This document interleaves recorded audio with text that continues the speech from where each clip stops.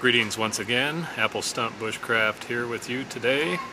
The subject is how to boil water in an unconventional container, something you might find along the trail and you wouldn't ordinarily think of it as being capable of boiling water.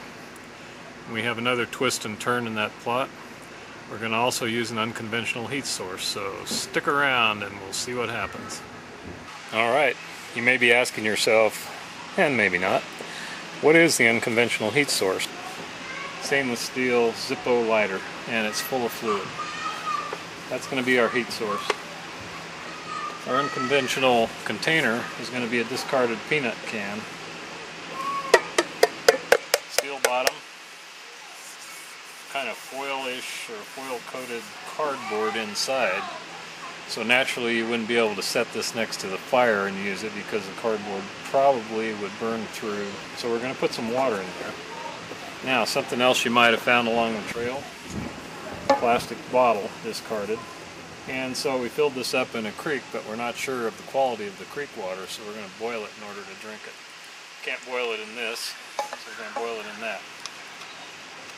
Let's pour in about a cup of water or so, probably about there. I'm going to cheat a little bit because it's windy here. It's always windy in Idaho.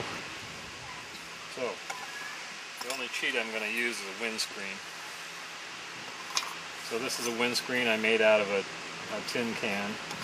So the possible application of this on the trail is maybe you found an old rusty tin can that's not good for putting water in necessarily, but you can cut off both ends of it and make a windscreen. How's that for adaptation? So, light the lighter, the windscreen around it.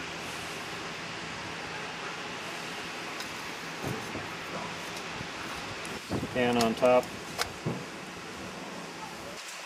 So once again we're using a piece of trash that we found that can hold water but not necessarily withstand fire, at least along the side of it.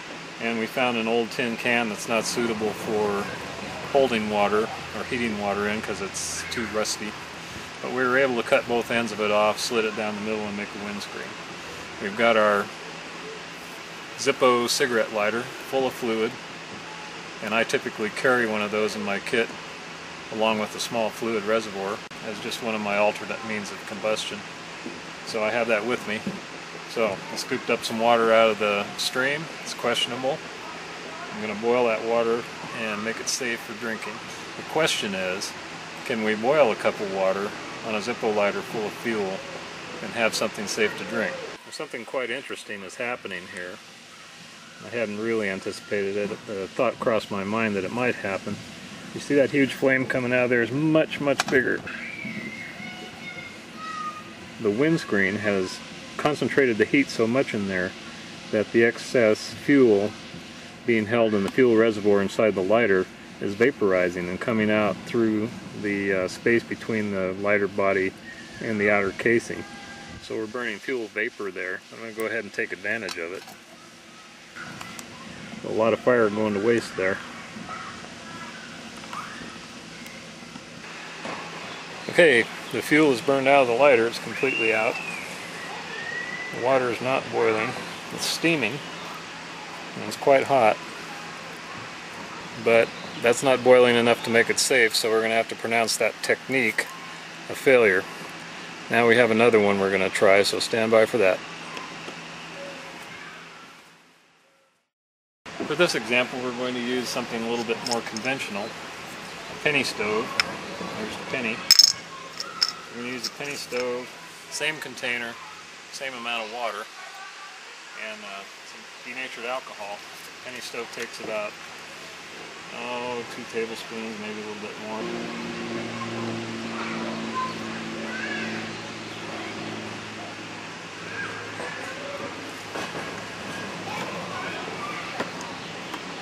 A lot of times they say you need to prime it.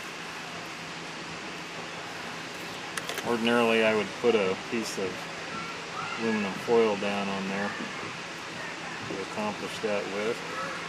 But I have my old reliable stump here. Prime it like that.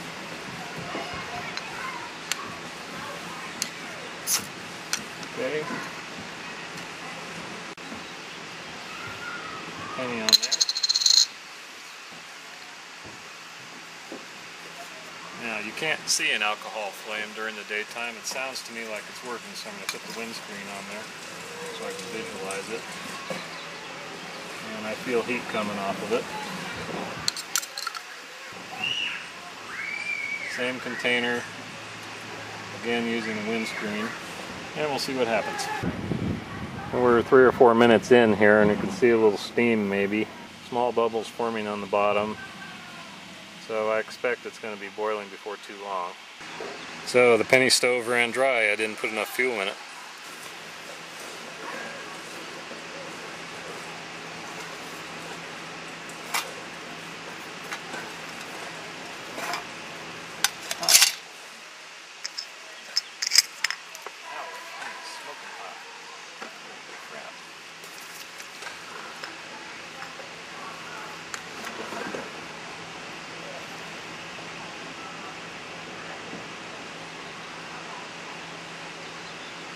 Now, another thing I carry in my packs is about 4 or 5 ounces of denatured alcohol and an alcohol burner.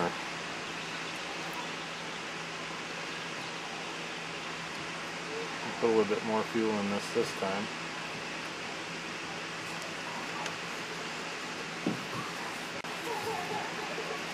And we'll strike it.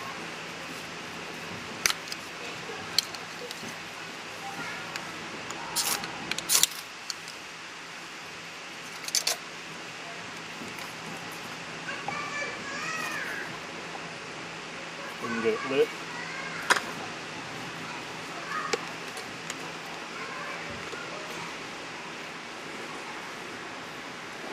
And we'll prime it again like we did before.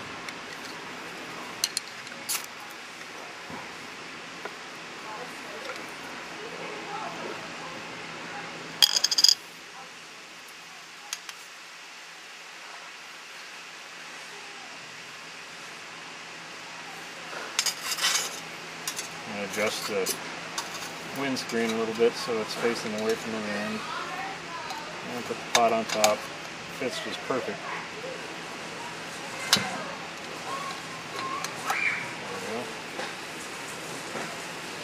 One of the tough things to tell about alcohol burners is when they run out of fuel, because you can't really see the flame. Just take something like this, which is a pine needle, and poke it in there.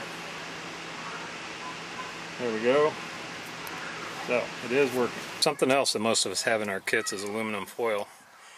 Perhaps why the water is not boiling as fast as I think it should, because it's not covered. So I took my little sheet of aluminum foil, and that's probably half of what I usually carry. I carry about 2 square feet. And I made a makeshift lid over the top of that can. It's on a soft boil right now, and we'll check it again in a couple minutes.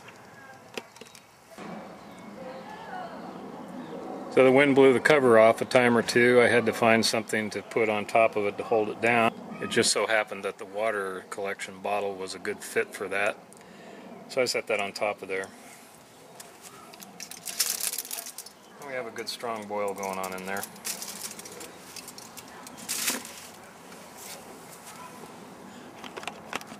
Now, since I took the foil lid off, the rolling has slowed down a little bit, but you can see that it's going. That's a pretty good boil. And as soon as the boil is going on for a minute or so, the water's safe to drink. Now, here's something that's a little concerning. You can see how the wall of the container buckled a little bit right there, and that's the paper. And so I might worry about that just a little bit. Obviously a metal container is a better choice if you've got one. Well, there you have it. One way I don't recommend, and that would be a Zippo lighter. That's best left for lighting fires rather than cooking. The second method, using an alcohol stove, pretty good. If you don't have a completely metal container, at least it got that to boil in a paper-lined container. Don't forget to like or subscribe if you think we're doing anything useful here, or even if you just enjoyed it. Thanks again. Bye.